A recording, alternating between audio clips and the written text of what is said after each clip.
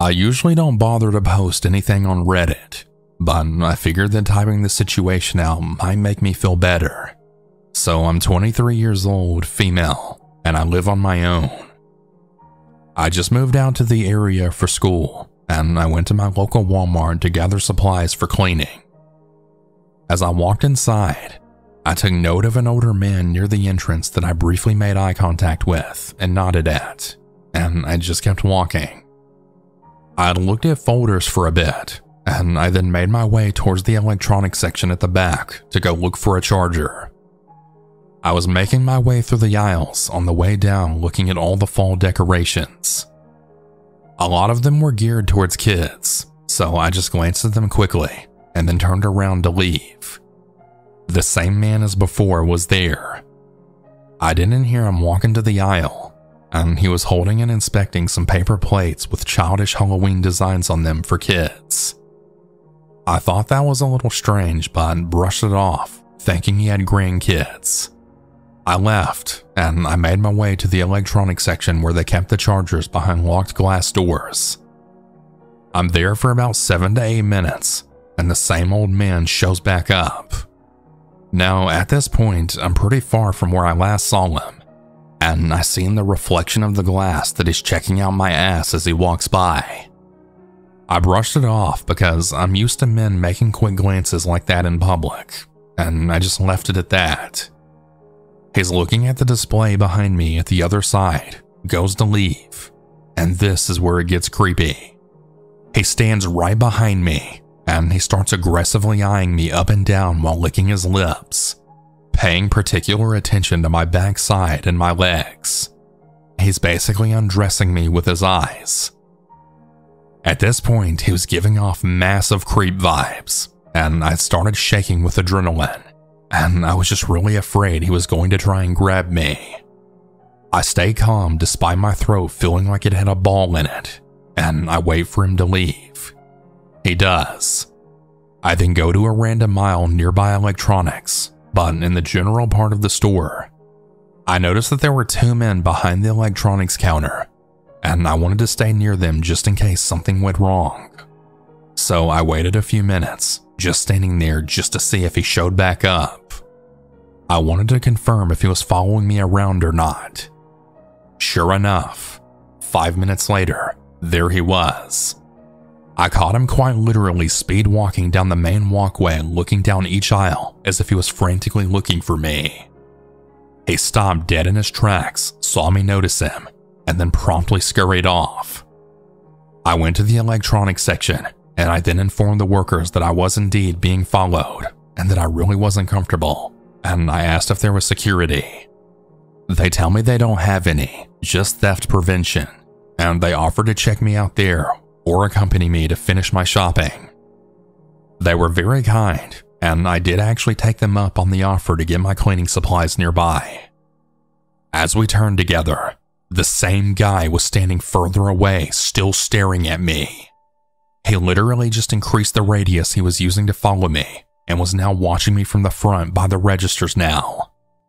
I get my stuff and check out, and I then weave through all of the different clothing sections to leave from a different section than the one I originally entered in and saw him from. I didn't see him at all this whole time, and I got to my car. I promptly drove to my new place, but stopped halfway at a random neighborhood. I pulled over and pretended that was my house just to see if anyone tailed me. I didn't want this guy finding out where I lived. I then drove home when I didn't see anyone. I may be overreacting, but this is a new area to me, and I've never had someone be quite that creepy and persistent in following me. I've done things on my own plenty of times, and I've never had an issue before. This all happened in the middle of the day at like 3 p.m. too. I was wearing loose clothing and I just wanted to take a quick trip in and out. I have no idea what could have happened if I didn't notice him, or what his intentions might have been. I can't imagine that they were good. Maybe he would have followed me to my new place. Who knows? Either way, the whole encounter was just really scary. He had no clue that I saw his reflection and the nasty expression on his face. Just stay aware, guys, and watch yourselves.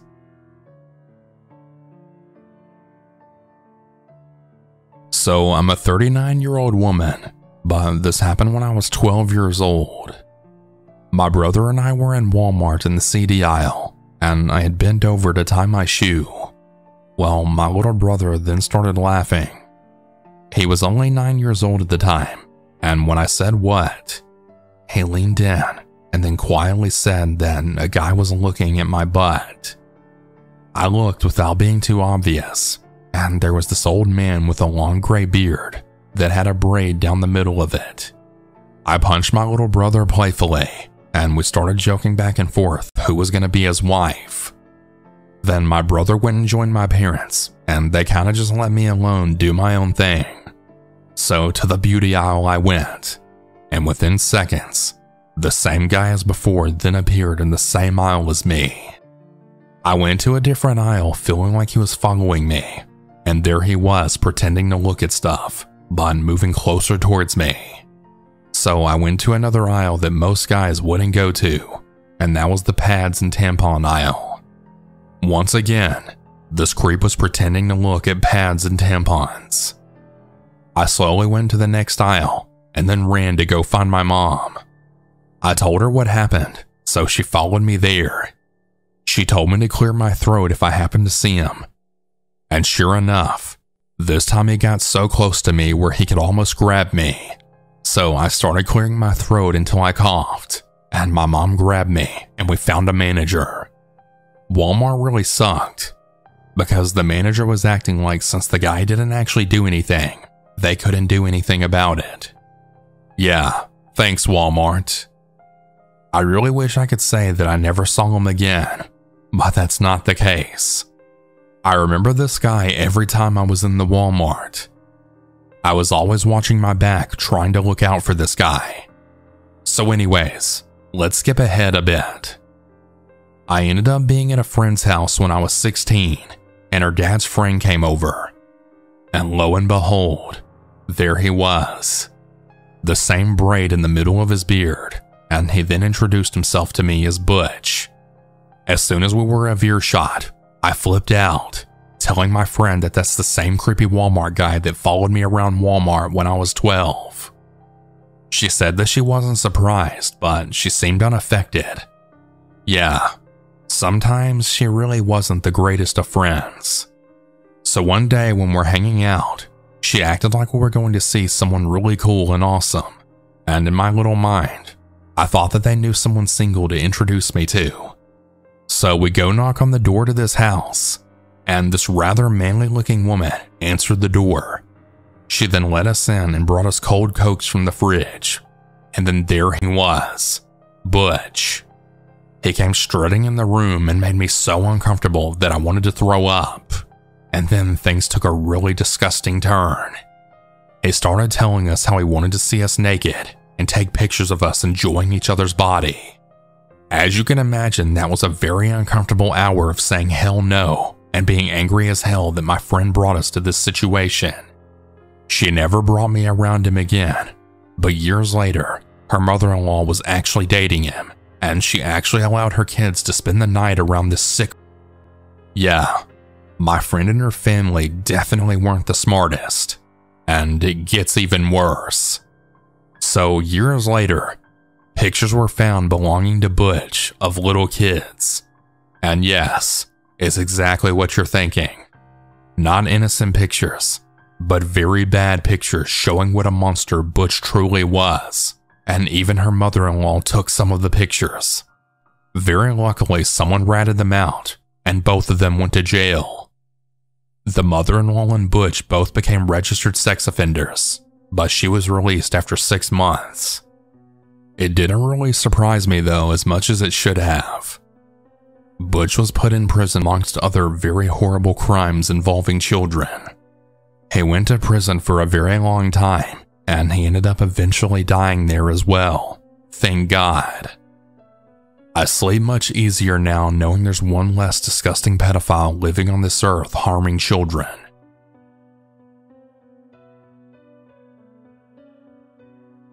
I was at Walmart earlier this evening with my 2 daughters. One is elementary school aged, while the other is in middle school. We had looked around the school supplies for about a minute, then rounded the corner to see the Halloween candy on display. As we turned the corner, a slightly older guy came really close to us, kind of like he was in a hurry, and he almost ran right into our cart. He didn't have a cart or any items of his own.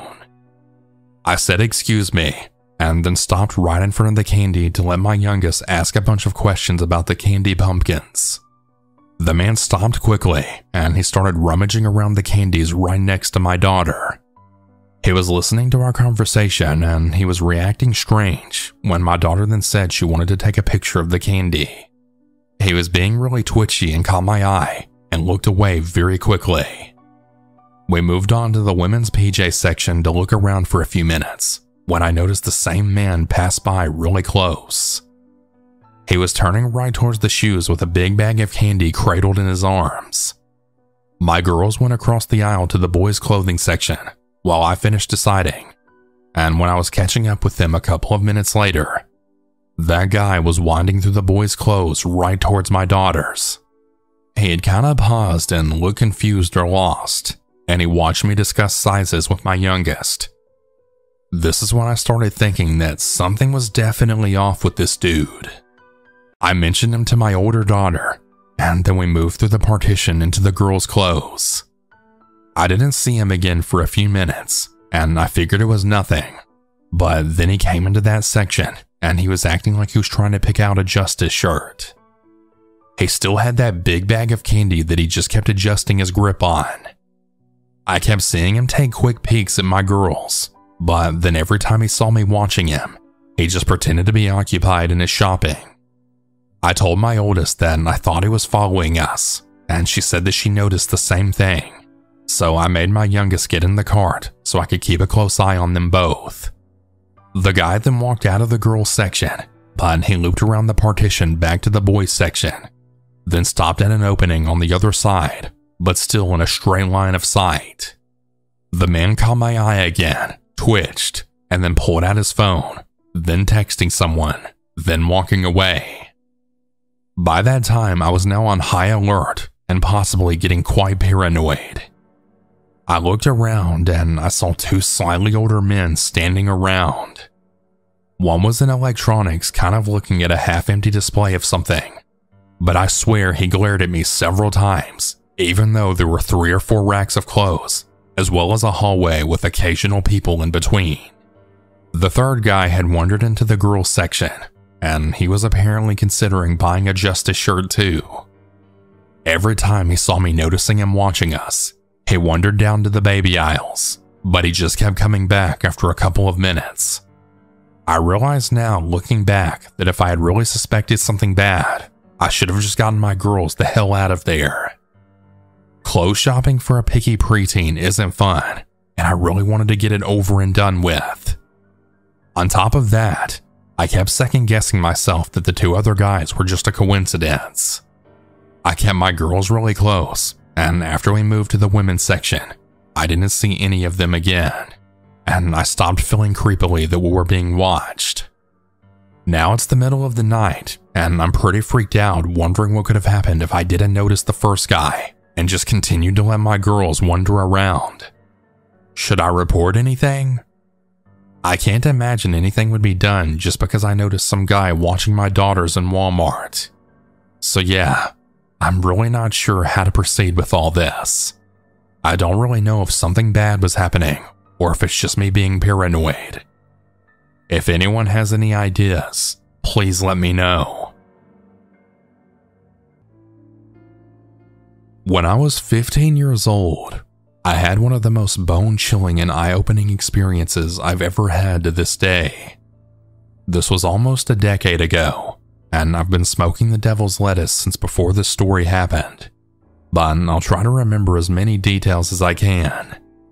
I grew up in a small crime-ridden Appalachian city, and there were a lot of dodgy characters.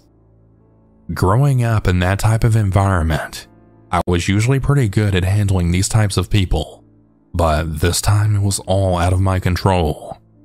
It started on a fall night in the most ridiculous place it could possibly start, at the local Walmart. My dad's sister and I were doing some midweek grocery shopping, and my sister and I were naturally acting crazy and making some fun of the local late-night Walmart creatures, trying to make each other laugh. My sister spotted a guy down an aisle from us and pointed out that he looked like a stereotypical pedophile. And boy, was she right. The guy was seriously giving Lovely Bones but in real life vibes. He had big glasses with thick frames and a weird thin and greasy middle part in his hair. I can't remember everything he was wearing, but I remembered his oversized tan jacket. My sister and I giggled at him, and to this day, I don't even know if he noticed, or if he even noticed us before we noticed him.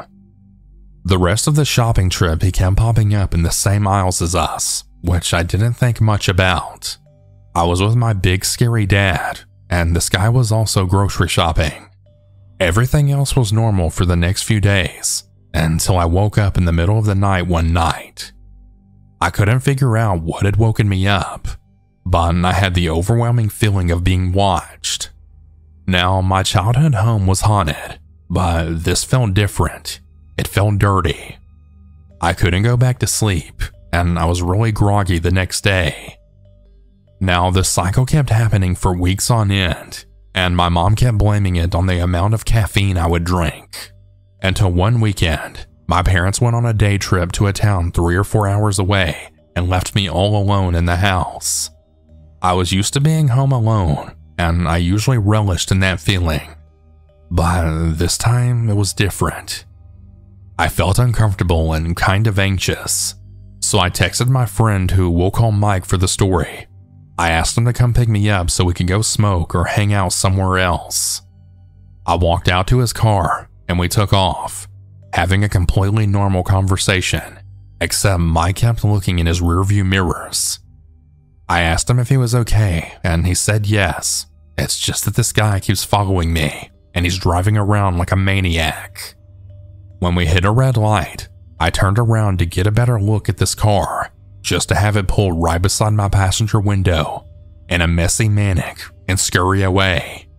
And what I saw chilled me to the bone and almost made me immediately break down.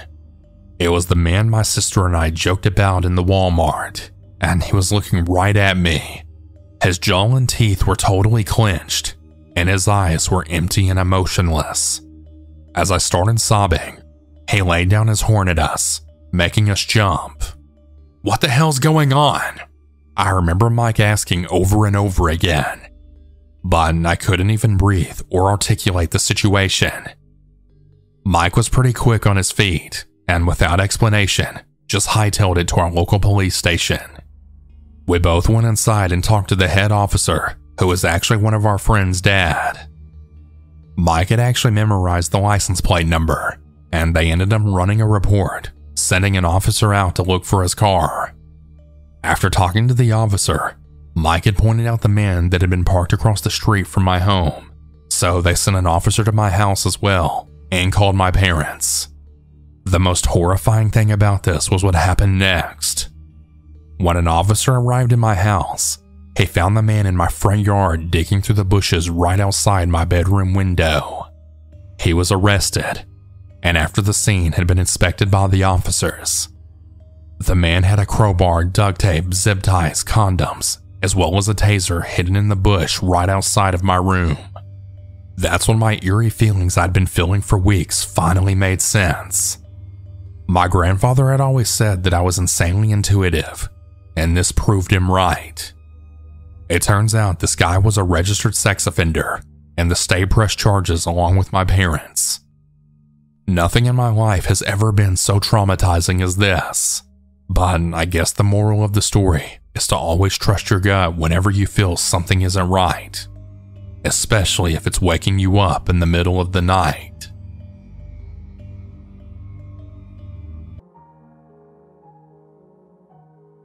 One night when I was 17, I was clothes shopping at Walmart.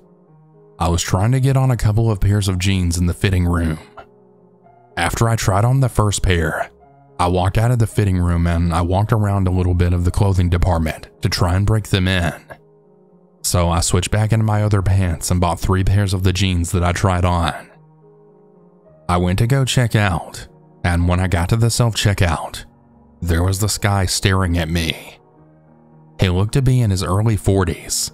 He was tall, about 6'3", skinny, had short black hair, and he had a creepy grin on his face, like a demon straight from hell. I tried not to pay attention to him, so I checked out. I then went to my car and drove home. 2 hours later, at about 11:30 p.m., I'd gotten a text from an unknown number. The text said, "Hey, did you see me at the self-checkout at Walmart a couple hours ago?" I asked who it was, and another text came in saying it was the same guy that was staring at me at the self-checkout. I then texted him back, asking, "Oh, hello, where did you get my number from?" He said that he saw it in my open wallet when I was in the fitting room, and he said he just wanted to say hello. As you can imagine, I was pretty creeped out by this.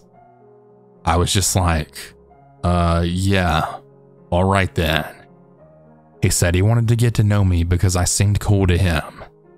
He then sent me another text saying that those jeans that I was wearing made my butt look hot, and he asked me to send him a picture of me in my underwear. I was disgusted. I told him I was a 17-year-old guy. He then said, "It's alright. I'm really into people your age. Just send me one picture of you in your underwear." I told him no, and that he shouldn't be flirting with a minor because I was only 17 at the time.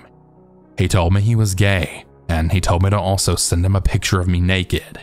And I told him he's a pervert for asking a 17-year-old dude for nude photos and photos of me in my underwear. He said that he knew where I lived, and he would come to my house and strangle me if I didn't send him any of the photos of me naked or in my underwear. I went to go show the text to my mother. She saw all of the texts, and she was furious. We then got in the car and drove to the police station to file a report. We showed them the messages, and they printed them off as evidence. They tracked the guy's phone number, and it was confirmed to be the same exact guy who gave me that devilish grin at the self-checkout at the Walmart. The police came back and told us that he was a registered sex offender and was also wanted for abduction of a 9-year-old girl. Long story short, this guy ended up getting arrested. Both me and my mom were very relieved that he was arrested, and we never did see him again after that night.